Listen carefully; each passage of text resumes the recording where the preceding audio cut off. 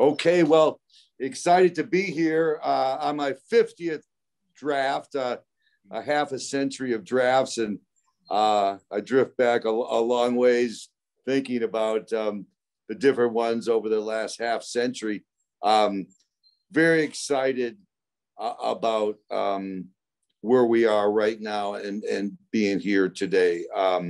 Obviously, everyone, the other 31 teams are excited too. It's the nature of the business, but I really want to emphasize, I think it's stunning and will in the future prove to be, quite epic when you see that we've gotten a quarterback and two edge rushers like we have, all within the context of this draft. The first three picks, obviously one pick next year for Carson. The other pick, we won't know what it is. But when you can get your franchise quarterback and what we feel are two outstanding edge rushers, I mean, special guys, it's very hard to do, particularly when you're not even drafted in the top 20 picks of the draft. So I couldn't be more excited. We talked a lot about a lot of different scenarios. I know you guys will probably have some questions about tackle still and that sort of thing, but really, I believe that we'll look back and say this may have put us in a Super Bowl, this draft, as this class matures with the group we already have, and we add some finishing touches, because it's really special to have gone from what are we going to do at edge rusher now to it being a big time strength of ours. So couldn't be more excited. I'll just open it up for questions. Okay, first up is Charlie Clifford.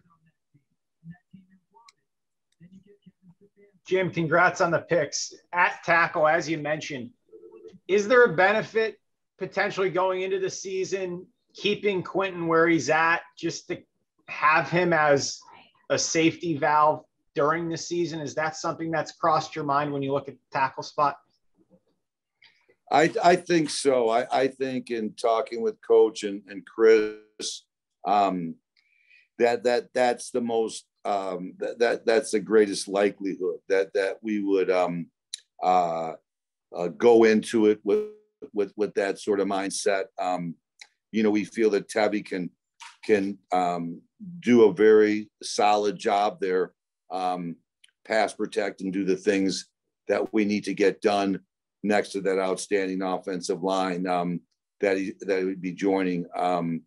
There's other options that could come down the line, but I think keeping the four where they are and finding the tackle, and if it's Tevy to start with and to finish with, that's a possibility. Chap? Yeah, Jim, a non-draft question. You guys, Chris has made it very clear that your intent is to get something done with Darius and Braden and maybe Naheem this offseason. With the cap space and how you guys approach extensions, meaning not really a lot of signing bonus, how realistic is that, and how optimistic are you can get that done? I think we can get it done. I think it's just a question of finding numbers with each extension that makes sense. And I really feel that we should be able to get it done. We understand where the market is, and we're willing to pay what we feel is market value to get these deals done. And so I'm very optimistic that we're going to be able to get them done. I'm planning on the fact that we'll be getting them done. I'd be surprised if we didn't. For all three, or just for, primarily the two guys, and see what happens with Naheem? Can you get all three done? Well, definitely Darius and Braden, and it's possible with Naheem too. It just depends. It just depends again on what the numbers are. But Darius and Braden, we're looking forward to coming to extensions for those guys. and that's part of our plan. Thanks, Jim. Mike Wells. Hey, Jim, I'm going to go back to the tackle position. Obviously, you guys have been talking about that since Anthony retired. What makes you guys believe you guys have enough on a roster to, well, I mean, I know the offseason, there's still time in the offseason, but you have enough to be able to just keep those four in the same spot and then have somebody come in and protect Carson's blind side next season? Well, again, I think that you look at the whole offensive line and how they develop as a group of five. And I think Tevy's body of work shows that he's very capable. He's a veteran. I think that can get the job done. There's other options that could come about that we could look at.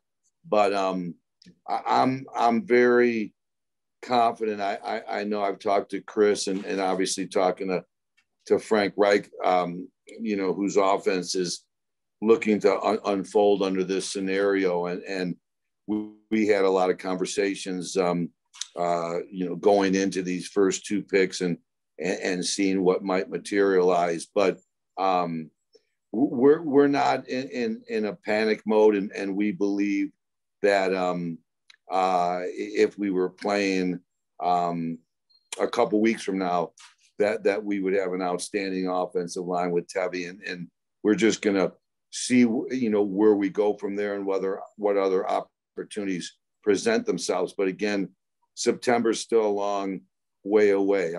There's still a lot of things and a lot of possibilities that could come up between now and then. So we're just, going to look at all the possibilities that could help us.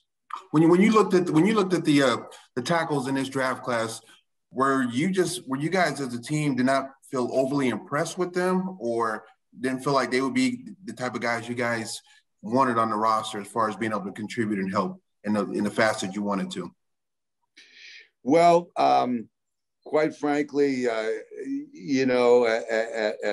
at 4 and 5, as it may be, people jumped in front of us.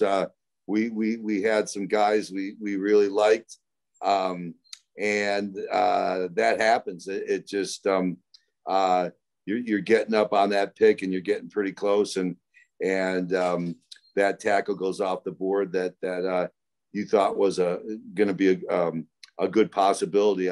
Not in round 1 or 2, but after that, once we got into the 4th round and that sort of thing. So again, there is no guarantees with those type of football players. You're hoping they could be the guy, and we like some guys there.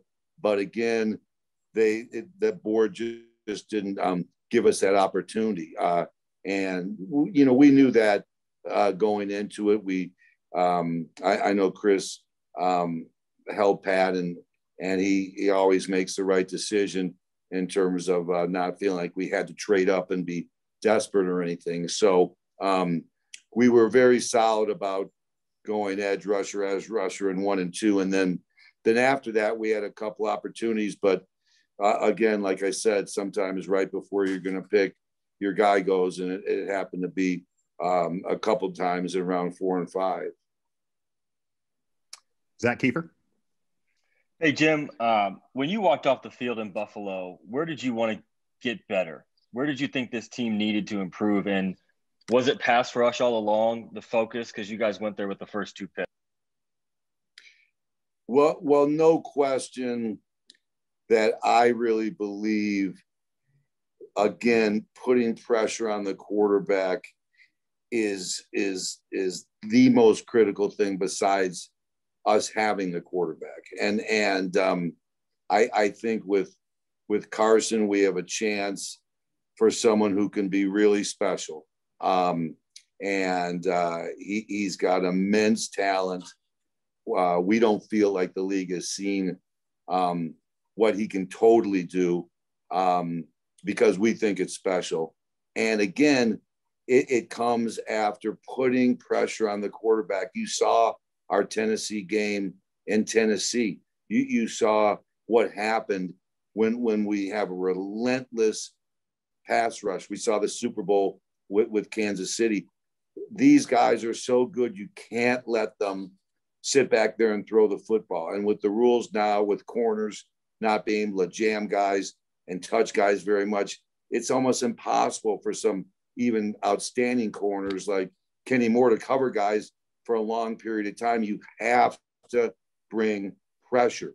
And I think you have to remember we have other things in the works here, including Teray, including blitzing Darius or Kenny, including DeForest, of course.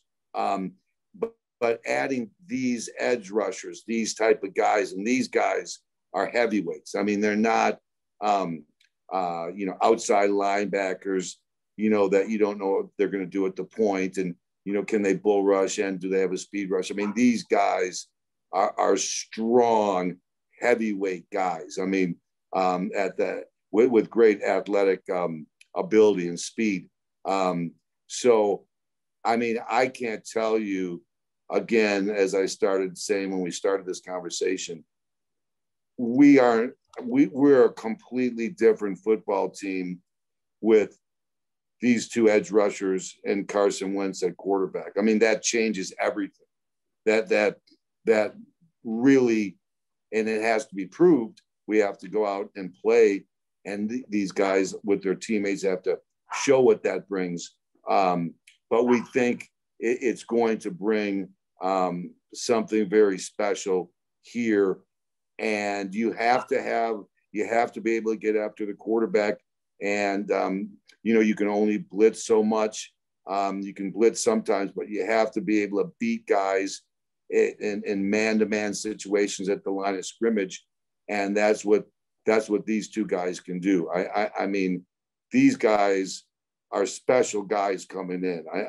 I mean, you can make an argument that they could have been much, much higher picks for various reasons. I can't tell you. I mean, I have never in my 50 years sat there in a 24-hour period, got two edge rushers like this back to back. I mean, it's remarkable as it is Landon Carson and those things falling together at the right time.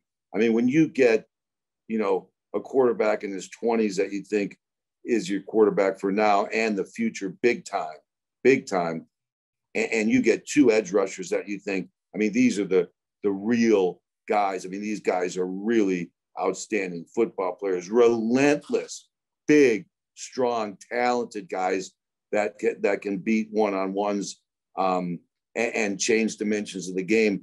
I don't think anyone quite realizes what the franchise has done, adding these three guys to what we already have. I mean, to me, it has to be proven.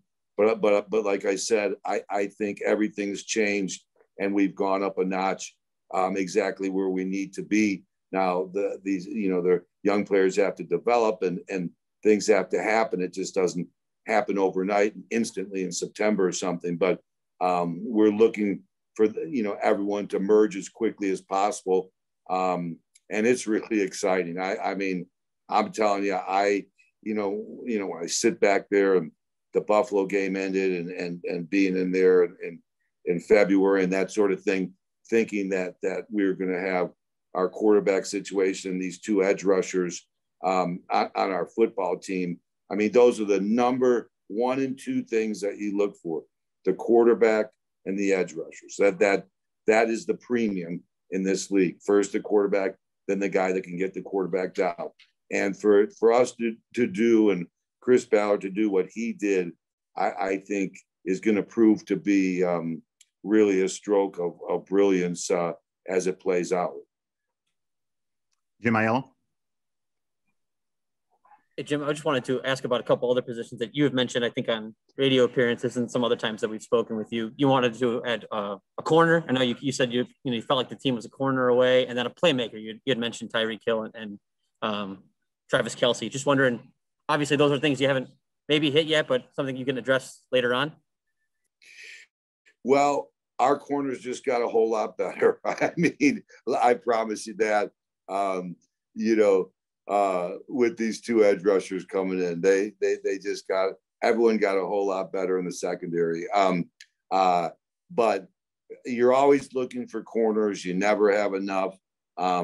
It's something we'll look at. I mean, we like, the safety. We like Sean. We like what he's going to bring, to the table in a big way. I think he's a hard hitting guy who is really gonna be someone that we don't have. I mean, I'm not saying, I won't even mention Bob Sanders' names because that's not fair, but I mean, this guy is a difference maker with the power he packs as a tackler, and I love the tight end for my alma mater, SMU.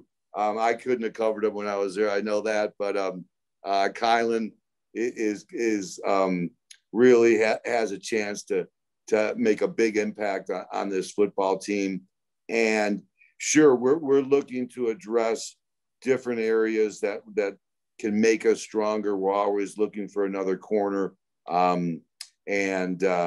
We know left tackle would be the biggest question that we would get asked, but this was too good of an opportunity, again, to have a weakness or somewhat of a weakness and a question mark at edge rusher. Now all of a sudden everything has changed, and the whole defense, the whole football team's a better football team because of what we've done. Stephen Holder. Hey, Jim, I thought it was notable that you didn't just take pass rushers. You took two guys who are really physical guys. They're not, sort of just speed guys. Does that sort of appeal to you? Because I know that, and Chris and Frank have definitely talked about toughness and being able to impose your will physically. And what does it say to you? And did you kind of, what was your response to that type of profile player? Well, it really appeals to me. I want to say that. Look at, in our conference, Pittsburgh, Baltimore, Tennessee, you know that the type of physical defensive play that you could expect out of those football teams. And we view ourselves, of course, with this defense that's come around to where it is, to being really special and have a chance to be very special. And there is no question that, you want to be able to travel anywhere and play anyone, and you do that with your offense and defensive line. And this changes the whole dynamic with these guys because, these guys are terrors. These guys are men. They are ready to come in and they're special football players, and they're run and hit guys with relentless motors. That's what we look for more than anything is you want those guys that just, that just play so hard. And obviously with Robert Mathis and Freeney, we had that here. And these guys are even bigger guys. It really changes the dynamic of things. And like I said, the players that they're going with, it gives Matt, the defensive coordinator, so many more options. So there's no question when we took both of them, Stephen, we know what kind of statement we were saying. When you play the Colts, you better be ready because when we're on defense, we are coming after you. And that I think is the most important thing you have to do. And it's not just sacks, but the quarterback has to know it's not a touch football game. And so I think that's so critical, and we really feel we've achieved that.